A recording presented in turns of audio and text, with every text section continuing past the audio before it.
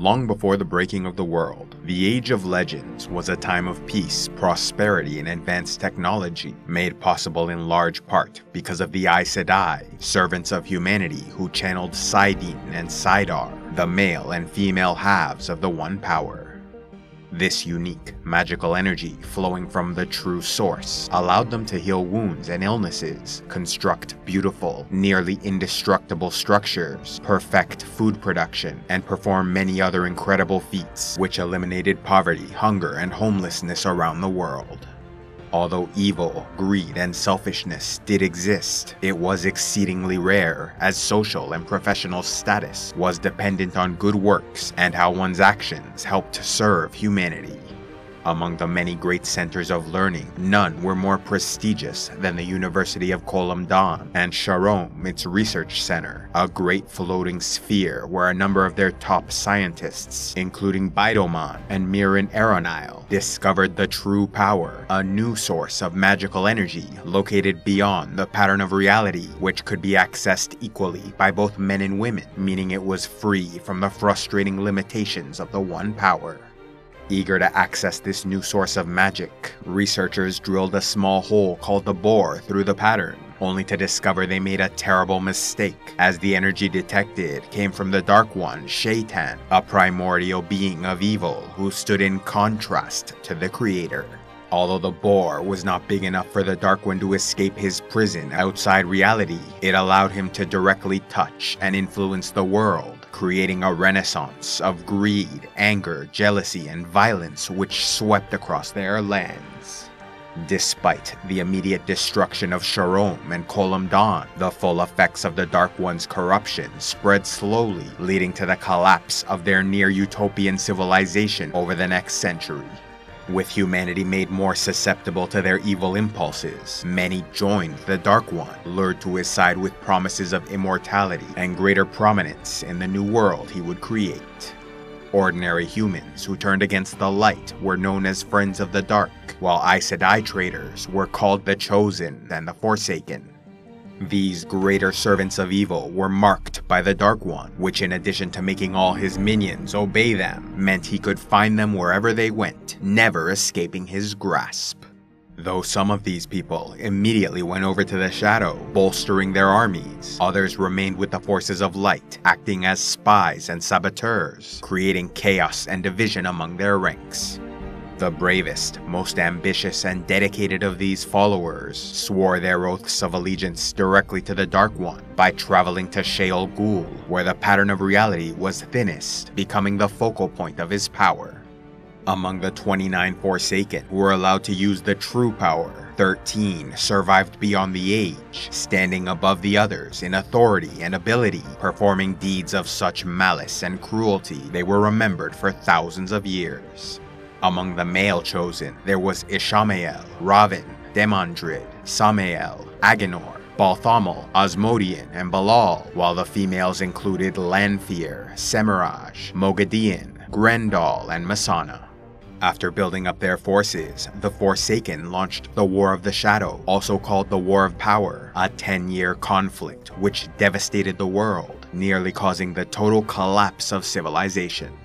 Their ultimate goal was to release the Dark One from captivity so he could destroy all that was, and in its place create a new world in his own image, where the Forsaken and Dark Friends would rule in his name.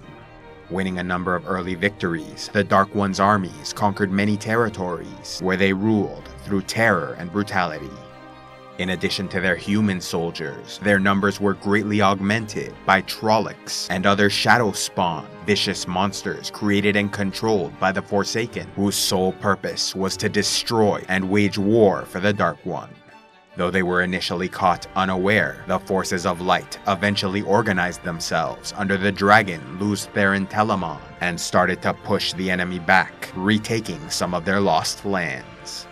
In addition to being hindered by the martial prowess of Luz Theron and his armies, the Dark Forces were afflicted by constant infighting, where their leaders and warriors engaged in an unending competition for supremacy as they sought to increase their personal power and authority. The Forsaken especially were always scheming against each other, hoping to be named nae'bliss or second in command to Shaitan, leading to many of their deaths.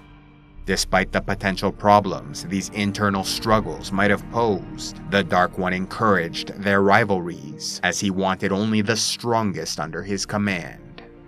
Yet even so, their disadvantage did not last long, and soon the forces of darkness were once again on the offensive, with the armies of light experiencing their own problems, beset with betrayals, disorganization, low morale, and increased division among their leadership. Threatened by impending defeat, two major proposals to achieve victory were considered by the Aes Sedai in the Hall of Servants. The first, advocated by Lews Therin Telamon, was for the forces of light to attack Sheol Ghoul, where 6 male and 7 female Aes Sedai would conduct a ritual to seal the bore with 7 Quendiar, which would cut off the Dark One's access to the world and ensure his indefinite imprisonment. However, this idea carried enormous risk, as their failure to perfectly place these seals could actually release the Dark One completely, dooming the world. The other proposal, supported primarily by the female Aes Sedai, Latra Pose Concord, was to use a special ter'angreal and 2 powerful sa'angreal to create a secondary prison around the bore, temporarily cutting off the Dark One's influence until a more permanent solution was found. A staunch enemy of Lews Therin's plan, Latra conspired against him by forming the Fateful Concord, where all the most powerful female Aes Sedai of the Hall made an agreement forbidding them from aiding his efforts. Since the dragon's plan required the use of both saidin and saidar, it was quickly shelved, and work began on Latra's proposal.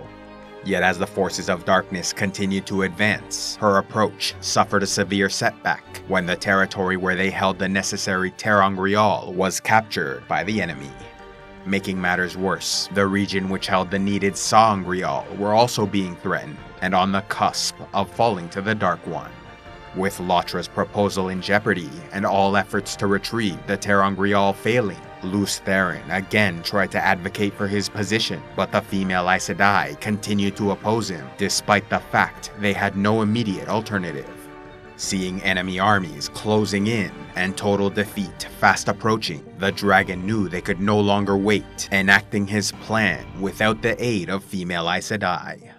Accompanied by 113 of his closest supporters, called the 100 Companions, and an honor guard of 10,000 warriors, Lews Therin marched to Sheol Ghoul, arriving at the same time the Dark One was holding a meeting with his 13 most powerful Forsaken. Battling the armies of darkness, Lews Therin and his male Aes Sedai successfully completed their mission by perfectly placing the 7 Quendiar to close the bore and reseal the Dark One's prison.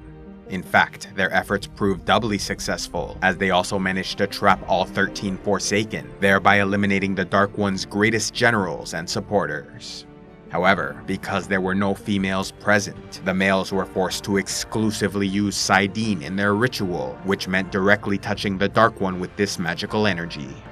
This presented their enemy with a unique opportunity, and so he performed a counterstroke, tainting the male half of the One Power with his corruption, ensuring that anyone who used saidin from that point forward would inevitably go mad, with an unyielding desire for chaos, destruction, and violence.